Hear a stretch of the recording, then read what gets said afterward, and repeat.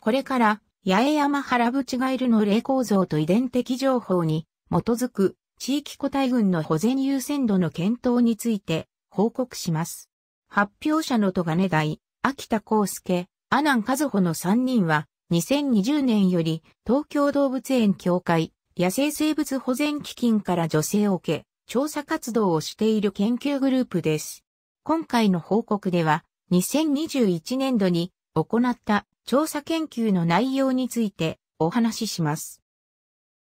まず、研究対象種のヤエヤマハラブチガエルを紹介します。このカエルは沖縄県の石垣島と西表島及び台湾に分布しています。生体の体長は4センチメートルほどで、本州のカエルで言えばアマガエルよりやや大きく、トノサマガエルよりやや小さいカエルです。このカエルの特徴として、左下の写真に見られるように、繁殖のための巣穴を作るという生態があります。研究の背景と目的です。先ほど、このカエルは、繁殖のための巣穴を作ると紹介しましたが、巣穴を作れる繁殖環境というのは、どこにでもあるわけではないため、生息地の改変の影響を受けやすいカエルだとも言えます。実際、近年の開発の影響で、生息地の湿地が消失し、生息状況の悪化が懸念されており、本種は環境省のレッドリスト2020では、絶滅危惧類とされています。絶滅が心配される本種ですが、各生息地における個体群構造や繁殖状況などの実態は不明であり、現状では有効な保全対策のための知見が不足しています。そこで私たちは石垣島と西表島において複数の地域個体群を対象に齢構造解析及び遺伝学的解析を行い、繁殖の状況と遺伝的構造を明らかにすることを目的として調査研究を行いました。それではまず野外調査でのサンプリングについて説明します。サンプリングは2019年7月から2021年10月にかけて沖縄県八重山諸島の石垣島と西表島で行いました。石垣島と西表島は海を隔てて約 20km 離れていますが、今からおよそ2万年前には陸地としてつながっていたとされています。石垣島では石の1から石の6までの6地点、西表島では西の1から西の5までの5地点において繁殖場所である湿地やその周辺地域を調査し、発見したすべての八重山ハラブチガエルを捕獲しました。捕獲したカエルは、糞炭から総排出口までの体サイズを測定した後に分析用資料として後ろ足の指を採取して捕獲場所に放しました。野外調査の結果です。八重山ハラブチガエルは外部形態からオスとメスを見分けるのが難しいため、今回の解析では雌雄を区別していません。11地点で合計165個体を捕獲しました。左の図は X 軸に SVL、Y 軸にサンプル数を取った石垣島と西表島の体サイズ別の個体数を示し、右の箱ひげ図は X 軸はサンプル地点、Y 軸は SVL を示した個体群ごとの体サイズを示しています。SVL を比較した結果、石垣島と西表島のカエルの体サイズに違いはありませんでしたが、個体群間では体サイズに差異が認められ、石の3が優位に大きかったです。地点によっては、サンプルサイズが小さいことが要因の一つと考えられるため、22年度の研究ではそれら個体群のデータを保管し、新たに解析を進める予定です。次に、年齢推定の方法です。両生類は、越冬など、休眠期に成長が低下すると、骨に成長停止線と呼ばれる木の年輪のようなリングができます。この性質を利用して年齢を推定する手法がスケルトクロノロジーです。左の図は指の骨の断面を顕微鏡で観察した模式図です。赤の矢印のような濃く明確に一周しているリングを成長停止線として年齢をカウントし、緑の矢印のような不明確なリングは年齢としてカウントしません。右の写真の個体は赤の矢印が示す成長停止線が3本あることから3歳と推定されます。また、成長停止線のリングは休眠を経験するごとに外側に形成されますが、性成熟して繁殖が始まると繁殖にエネルギーを回し、体の成長速度が鈍化するため、リングの幅が狭くなります。このリングの間隔から繁殖開始年齢を推定できます。この写真の個体は1本目と2本目のリングの間隔よりも2本目と3本目のリングの間隔の方が狭いことから2歳以降は性成熟して繁殖に参加していることが推定できます。年齢構成と繁殖状況の結果と考察です。11地点155個体が年齢推定できました。左の図は当初別に年齢構成を示したグラフです。石垣島は1歳から4歳、西表島は1歳から5歳の個体で構成されていました。1歳を除くと弱齢個体が多く、高齢になるにつれ個体数が減少しました。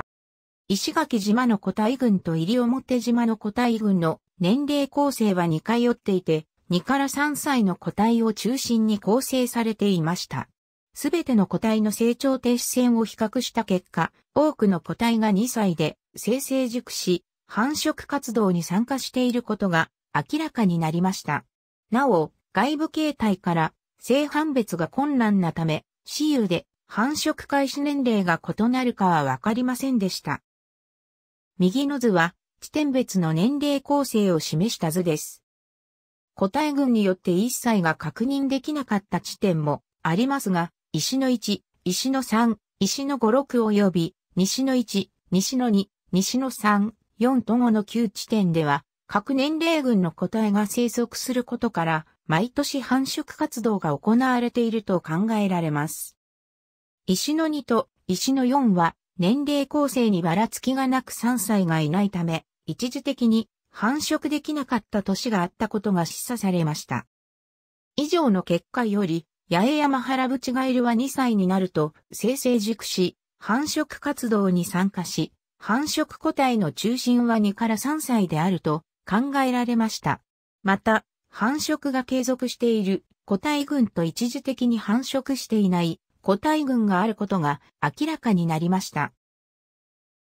次に、遺伝学的解析の方法について説明します。本研究では、石垣島と西表島11地点から得た165個体のうち106個体から DNA を抽出し、ミトコンドリア DNA の COX1 遺伝子の前兆配列をダイレクトシーケンス法によって決定しました。その結果、106個体から19のハプロタイプが検出されました。この図は各地点で確認されたハプロタイプの頻度と地理的な分布を示しており、円グラフの色はそれぞれの遺伝子型を、数字は各地点における解析個体数を表しています。今回確認された19の遺伝子型のうち、ハプロタイプ2と